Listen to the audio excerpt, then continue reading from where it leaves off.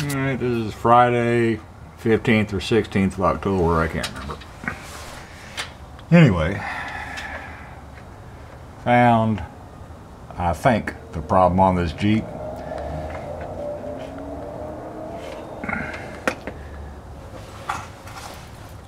Right here is the output shaft seal on the transmission.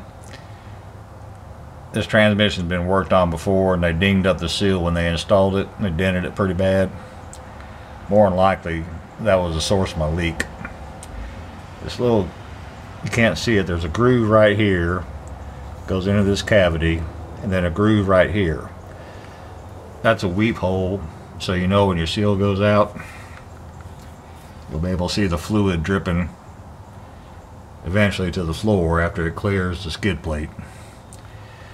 But that's supposed to be there, and it's a diagnostic tool basically, so you know when you got a bad seal.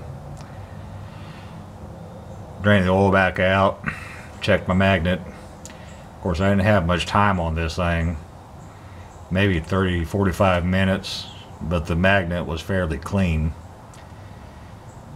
so I might be able to save this transmission. Over here on the transfer case,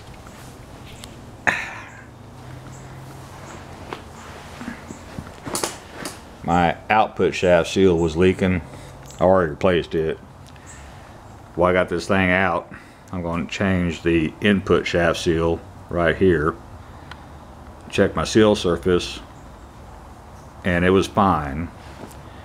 And I might pull the yoke and change the other output shaft seal as well. Of course, clean this filthy thing up too.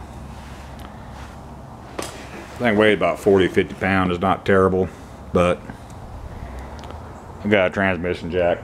Makes it a whole lot easier. Getting stuff out is always super simple. Putting it back in is where it gets kind of squirrely.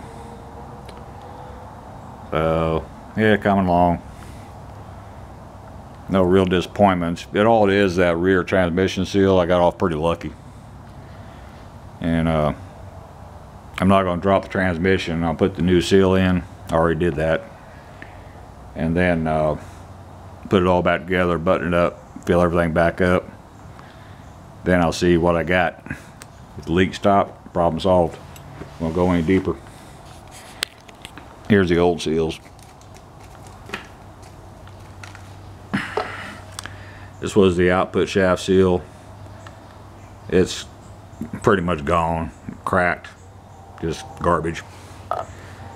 This was the transmission output shaft. You see the dent right here? That was done at some other time when they worked on this transmission. They installed it with a punch. That'll do it. Use an oversized socket. They have seal installation tools you can get. They're dirt cheap at Harbor Freight. Or use an oversized socket. Just take your time, be careful. Try not to damage it like this wing nut did. This is a short enough seal pulling tool. If you ain't got one, get one. A whole lot better than a screwdriver and hammer. All in all, not terrible. I got no play in any of the shafts. I was really worried about the transmission output shaft. Basically, it's real technical. You try to move it, and I got no movement on this shaft, which will tell you if your bearings are going out. Again, the transmission don't sound terrible. It's just got a bearing whine in it. And I think as I cycle through and change oil a few times, get good oil in it, that's probably going to go away, to tell you the truth. It's done it before.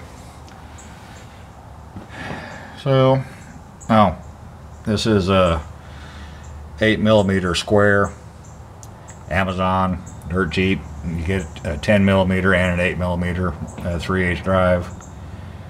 Over on the field, they used a chisel and a hammer, boogered it up. I didn't do it, but it's still good enough. So, again, not terrible. The source of my leak was in this area here, so I'm about 100% certain it was this seal right here on the transmission output. Anyway, I get a new seal tomorrow and finish up the seals on the transfer case, change all of them, and might have it back together Sunday, not sure. So anyway, that's all for this one. Thank you.